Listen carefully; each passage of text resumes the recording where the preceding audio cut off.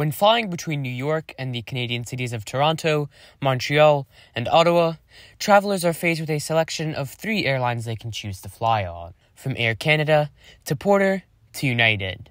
Which airline should you choose? Today, I'm here at Newark Airport to find out which airline you should pick to fly on your next trip to Canada. Join me as I fly on Porter between Newark and Ottawa. Here at Newark Airport, Porter is based out of Terminal B.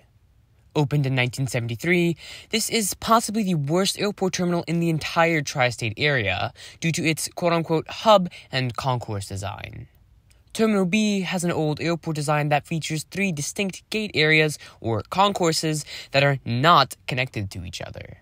This means that a traveler arriving into and departing from Terminal B has to go through customs and re-clear security before getting onto their next flight, and this re-clearing of customs occurs in the central terminal building.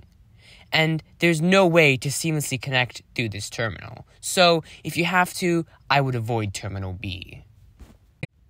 Anyway, Porter's check-in and baggage drop counters lie on level 3, the highest level or floor in Terminal B.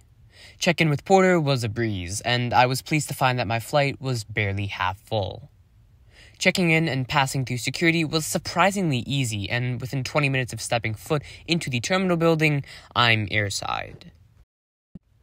Please be aware that most of the time, Terminal B is absolutely rammed full of people regardless of the time of day. One reason why the terminal was near empty when I flew out of it in November of 2023 was because it was the day before Thanksgiving. Pulling into gate B52 is Charlie Golf Lima Quebec Kilo, a 2009-built Bombardier Dash 8 Q400. This aircraft has been with Porter its entire service life.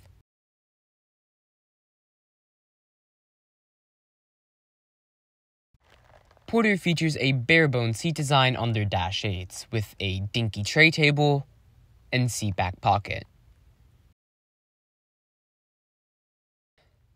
My only gripe with these seats is the legroom, which is practically non-existent if you place a carry-on or personal item underneath the seat. Speaking of storage, the space in the overhead bins on all Dash 8s is notoriously small. As for the seat back, it's quite stiff. I can't imagine these seats being comfortable for longer than an hour. However, most of Porter's Dash 8 flights are less than 2 hours long, so in terms of comfort, you should be fine. After noticing that my flight was half empty, I asked the flight attendant if I could move up to the front to film the engine view during takeoff. After speaking with the pilots, a flight attendant led me to seat 4A.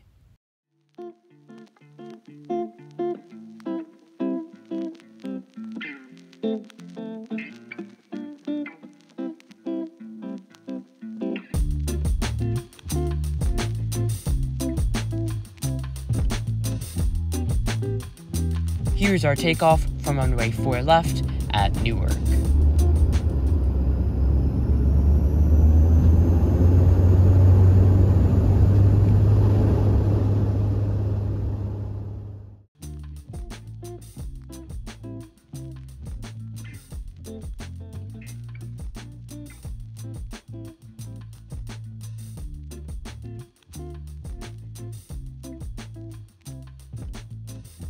One noticeable problem when sitting close to or near the engines on a Dash 8 is the vibrations and loud noise that comes from the turboprop engines. To mitigate this, I suggest sitting near the back of the aircraft where it is generally quieter and the vibrations from the engines are less noticeable. However, if you're an av geek like me, you definitely won't mind the noise. Porter offers free snacks and drinks on all their flights. On Porter, you can order pretty much any hot or cold drink that you can think of, and if you're over 18 on domestic Canadian flights, or over 21 on Canada to US flights, alcohol is also free. Today, I order myself some coffee and pick potato chips out of the selection of snacks that is offered.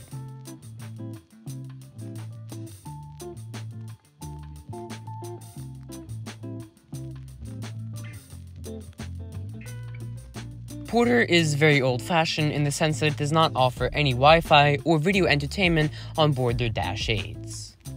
However, their Reporter magazine is at every seat, and this does the trick for most flights. Currently, Porter operates 2 aircraft types in its fleet, the very old Dash 8 Q400 and the brand new Embraer E195-E2. The introduction of the E2 into Porter's fleet has revolutionized the airline. Besides allowing Porter to operate out of both of Toronto's major airports, Billy Bishop and Pearson, the E195-E2 has allowed Porter to expand beyond the Northeast and Midwest to destinations such as Los Angeles, Phoenix, and Orlando in the United States, as well as Western Canada. Not to mention the fact that Porter's brand new E2s feature all the hot gimmicks that the Dash 8 lacks, those being Wi-Fi, power ports, comfortable seats, and such. Interesting. Porter allows you to take home their Reporter magazines if you really like them.